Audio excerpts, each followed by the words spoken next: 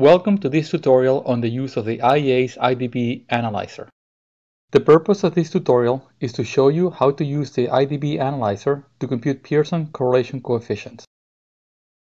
To follow along this tutorial, you will need the following: a computer running one of the latest versions of Microsoft Windows. This can be a PC or Apple machine running a Windows emulator, the latest version of the IDB Analyzer, which can be downloaded from the IEA website, one of the latest versions of SPSS for Windows, and a dataset for your analysis. For the purpose of this tutorial, we will use Pearl's data from the 2011 assessment, and that was copied to your computer together with your copy of the IDB Analyzer. The IDB Analyzer is a standalone application that creates SPSS syntax to merge and conduct analysis with large-scale assessment data. For a complete list of compatible studies, please refer to the help manual of the IDB Analyzer. This tutorial will show you how to work with data from any of those studies. Remember that because of the nature of the data collection design, you will need to use sampling weights, use replication methods for estimating sampling variance, use plausible values when analyzing achievement data, estimate measurement variance, and combine the error terms for use in significance testing. Ignoring these design features leads to biased results. The technical documentation of each study has details of the specific procedures to be applied in each assessment. The analysis module of the IDB Analyzer is a tool that allows you to select variables relevant for your analysis, create code in SPSS that will be used for the analysis, conduct analysis taking into account the sample and assessment design, and produce results in different formats that can be readily used by other software. It works by reading a data file stored in your local computer. It then uses SPSS as a computation engine for the analysis. Please note that for more efficient processing, you should use your local machine to save all your results. Before we get started, take this opportunity to launch the IDB Analyzer. If you haven't downloaded a copy of the IDB Analyzer, please refer to the first tutorial of this series where you will receive instructions on how to download and install the IDB Analyzer. Also, please start your copy of SPSS. When conducting an analysis, you will first need to select the analysis type. The program will only allow you to select permissible analysis types based on the contents of your data file. In the second step, you will need to select statistic type. For this tutorial, we will be selecting correlations. This statistic type allows us to compute correlations for selected variables. You have the option to select data using listwise or pairwise deletion. When you select to use pairwise deletion, you use all available data from each variable. When you select to use listwise deletion, you only use cases that have no missing data on any of the analysis variables. Please make sure you're aware of the consequences of your selection. For the purpose of this tutorial, we will show you how to conduct the following analysis: correlations between the following variables: student likes reading, student motivated to read, student confident in reading, and then correlation between the variables above and plausible values: reading for information purpose and reading for literary purpose. To start our analysis, we'll select the analysis module of the IDB Analyzer. Then we'll look for the file that we want to use for analysis. In our case, it will be the merge Pearl's data. For analysis type, we will select Pearl's using student weights. For statistic type, we will select correlations. For our first example, we will not be using plausible values. For missing data option, we're going to select pairwise, and we're going to leave this option unchanged, 2 decimals for our output. We're going to be doing correlations by country of the following variables. The variable names are A, S, B, G, S, and notice how they get filtered. And we want students like reading, students motivated to read, and students confident in their reading. The weight has been pre-selected by the program.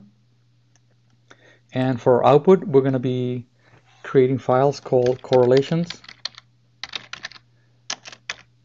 no PB. Start SPSS.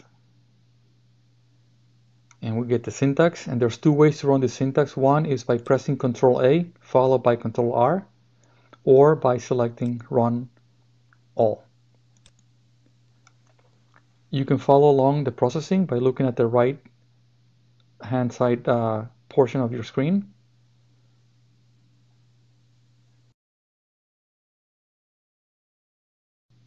And we get the results. And so let's take a look at what we have here.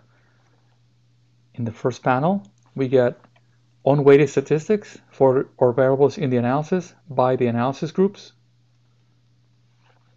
This is followed by weighted statistics for the same set of variables. Then we get descriptive statistics for each variable within each country. We'll get the number of cases, the population estimate, the average, standard error of that average, the standard deviation, and the standard error of the standard deviation. Notice because we selected pairwise deletion of cases, we're going to have different numbers of cases contributing from each variable. And then we get the statistics of interest of this analysis, which are the correlation between the liking reading, motivated to read, and so on with each one of the variables. And you would have this column has the correlation coefficients. Here we have the standard errors of those correlation coefficients.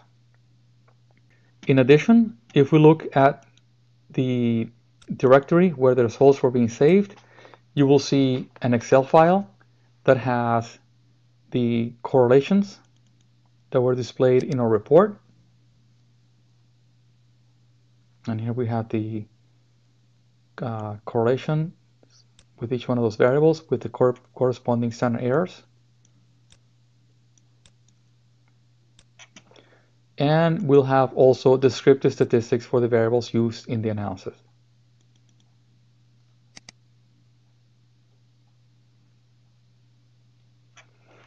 In our second example, we're going to be computing correlations between these variables as well as some of the plausible values. So we will have to select under plausible value option, use PVs. Now for missing data option, just to show you the difference between pairwise and listwise, we're going to be selecting listwise. For our analysis variables, we're going to again be selecting A, S, B, G, S, and notice how they get filtered, so we're going to move them over to the right. For our plausible values, we're going to be selecting reading for literary purpose and reading for informational purpose. And our output file we're going to call correlations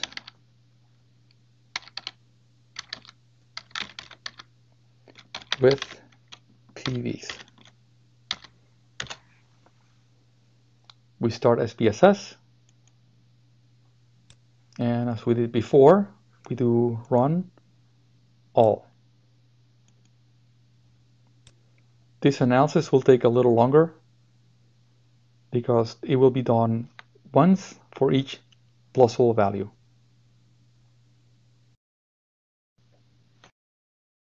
Okay, so now we have our results. Let's take a look at what we have here. We have, as before, we have the unweighted statistics. We have weighted statistics for the variables in the analysis. We have our processing log. Notice how we did use 5 plausible values with 150 replicates. We have now descriptive statistics. Notice that different from the previous analysis, now the number of cases is exactly the same for each variable because we have selected only cases that have complete sets of values for the analysis variables. And we'll have the number of cases, the mean, the standard deviation, and so on. And last, we'll have the table with the correlation coefficients by country between each one of our analysis variables and the rest of the variables in our analysis with the corresponding standard errors.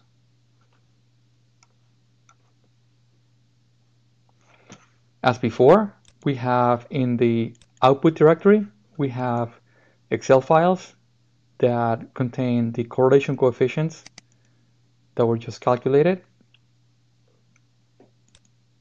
together with the descriptive statistics.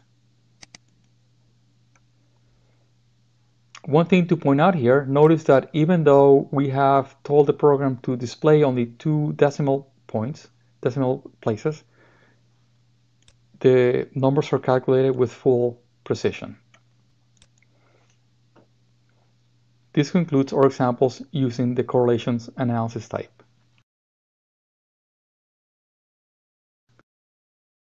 Thank you for taking the time to view this tutorial. For more information on using the IDB Analyzer, please view our other online tutorials or refer to the help manual of the IDB Analyzer.